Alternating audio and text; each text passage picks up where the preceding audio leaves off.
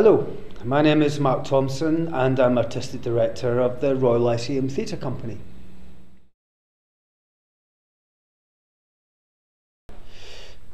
A Midsummer Night's Dream is one of the most famous and most loved of all Shakespeare's plays. It's never really lost its footing in the canon and has been performed at theatres all through the world for 400 years now. And the reason why that is it's all about love and magic and what happens when one young woman isn't allowed to marry the man that she wants to marry, goes into the forest and becomes the plaything of the fairies.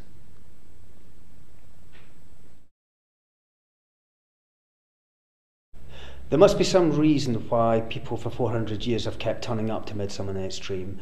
And I think the reason why that is you leave the theatre with a sense of having travelled through something very extraordinary that is out with the bounds of your experience. You've been raised to laughter. Your imagination has been raised and invite you to imagine that certain things that are impossible are possible. And all with the great eloquence of Shakespeare's language. So it's got a great raising effect on the viewer, on the listener. And I think what's special about doing the Dream right now in this year is it's very difficult economic times for people right now. And I do think that in hard economics times, it invites people to figure out what the values are because they can't actually buy things to stave off finding out what's really important in life.